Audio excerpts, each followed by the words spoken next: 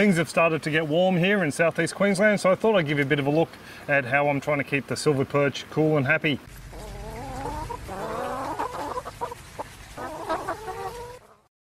How's it going, folks? Rob here.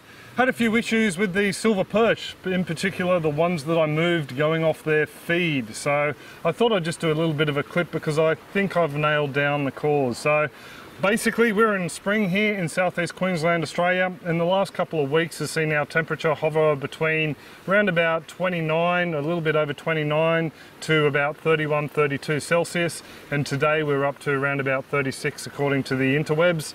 It hasn't quite hit that yet, it's only been 35. So what I think has happened is the water temperature has come up to a point that it's affected the silver's appetite, and they're just not very hungry. It wasn't really an issue until probably about a week or so ago. I noticed the perch, the ones that I moved in particular, went right off their feed. The ones behind me here, they'd polish it off in around about 20 minutes, but yeah, these guys just aren't even snapping at it. I'm actually going to connect another air compressor today, so both tanks have their own dedicated air compressor. It's just a quick little jobby that shouldn't take so long, so hopefully that'll keep them happy. To begin with, I was a little bit concerned that I may have had a nitrite spike or an ammonia spike, so I'll bring you down and show you the results I got from the tests. The nitrite and the ammonia was pretty much well traced. I mean, you don't really want to even see a speck of nitrite in there, but the ammonia was down pretty low.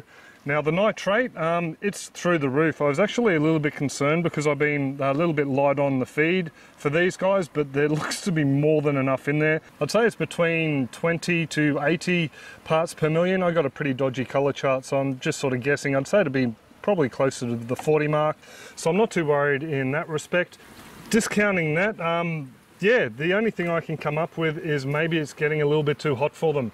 Now I did chop down a branch. I did post a couple of pictures on social media and mentioned it in the last update from the other week.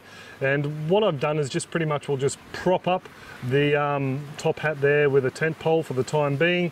And I've covered over this far end with a double wrap of 90% shade cloth. And just on this section here, I have a 70%, I think it's 70%, might be 50%. So as you can see, the tanks are fairly well shaded. So hopefully that'll just keep the light off the top of the tanks if the excess light was affecting them.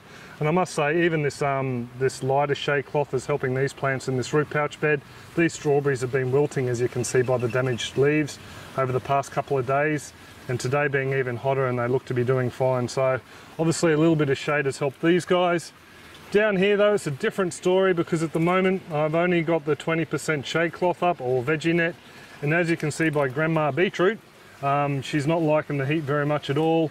Some of the spinach over there is wilting. The beans look to be holding fine, but what I think the problem is, the sun is hitting these rocks here and they're pretty much all acting like a bit of a thermal sink, and they're soaking up the heat and passing it through to the water. I did a little test just before here. I'll just set up the camera. So I stuck the probe in here before. We'll just turn it back on again. And we're running at a fairly good, decent pH. It's not running through the roof, it's not running too low, it's where I like it, between about 6.3 and 6.8. So I'm pretty happy with that. And the temperature, we're running at 26 degrees Celsius. There we go, might help if I bring it into shot. So that is a little bit warm. That's pretty much all the top end for the silver perch. So they like it, I think from memory, around about 12 to 26. So I definitely think the heat has made them a little bit more lethargic. I mean, the Jade perch, they can go anywhere up to 32 degrees, and they're what I've run previously in the system. So yeah, I think I might go back to them in the future because summer's only going to get hotter from here. What I think I need to do is pretty much we'll start to shade some of these beds a little bit better. The only thing I can really think of doing at the moment is getting rid of this light veggie netting and maybe putting over a 30%. I don't want to go too high. I don't want to go 50% straight out of the gate. We might go with a 30 and just see how that goes. So also too, just to show you, I dosed up the system with some iron this morning. I noticed a couple of plants were looking a little bit sus, and also gave it some, what do you call it? Kelp, powdered kelp. So that should look after any of the micronutrients in the beds. So I'll just take you around and show you the spinach actually. So this spinach, loads of wilty leaves on it. I'm actually thinking about cutting back some of the flower spikes. One over there has fallen down through the night. So I definitely think there's a lot of plant soaking up a lot of water there. considering we've got all this over the top of the aquaponic system as well. And I was contemplating pulling this branch off yesterday so I could run some shade cloth through, but I was a little bit late at finishing off the external bell siphon clip. Just to show you down here where the plants are getting shade, not a problem whatsoever. These lettuce are standing up nice and tall. I can guarantee you out in the soil patch, even under shade cloth, these guys would be wilted by now. Around the back here, just to show you these guys here, these lettuce, they're in the sun a bit and they're suffering a little, but not too much. They are copping a little bit of shade from that chard there. So I thought I'd just do this quick little update just to show you that, yeah, the fish have gone off their feed a little bit, and I have put it down pretty much well just to the temperature at the moment. See if we can get a picture of them surfing in the current there. They like to come up to the venturi there and just sit in the flow, so yeah, pretty happy little fish, I think. I really don't think the dissolved oxygen is going to be that low in the system. Would be nice to get a reliable dissolved oxygen meter, but yeah, that's on the wish list. I might set up this hosing and we'll throw the other compressor on and see how we go with that. So just to show you folks, I've got them both hooked up now and they're running on separate lines into the fish. So there you go, there's tank 1, and as you can see there's some uneaten feed I need to get out, but those bubbles are definitely adding to the oxygen content of the water. Tank 2, a bit harder to see, it's behind the venturi there, and again I need to take some feed out, but she's bubbling away nicely.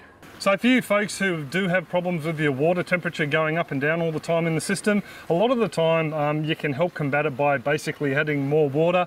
The more water volume you have, the more stable the water is, the harder it is to lose and gain temperature. So with this system here, I found it a lot more stable than when we had the single IBC fish tank. I had fluctuations that I could almost watch through the day.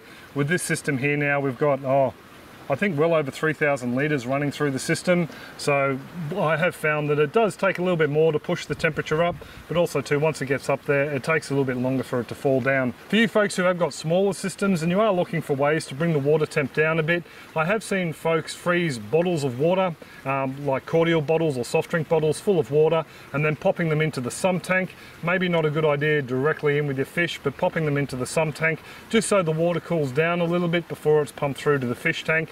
If you've got an all-in-one jobby where the water from the fish tank is feeding the grow beds, it may pay for you to maybe just stick it in one corner and just try and protect it. I don't know if the fish will get damaged by going up and maybe their lips getting stuck to the frozen bottle, but yeah, it might be an idea just to protect them from it, just in case it could damage them. And the best way you can go about, you know, shading out your grow bed, trying to keep the clay or the rocks cool, is to plant more green. Obviously, with the amount of nitrate I've got sitting in the system at the moment, there's no reason I couldn't have a load more plants in there shading that stuff out, but I might have to wait till a cooler day and I might throw up that shade cloth before I get into that. So anyway, I'll pretty much will leave it there. I hope you've enjoyed this little bit of a vlog or catch up on how the system's going now that we're coming into the last couple of weeks of spring here in southeast Queensland, Australia. I do hope your systems are booming and I can hear the fish in both tanks feeding behind me now, and I'll catch you next week. Cheers folks, or next clip anyway. Cheers folks, have a great one.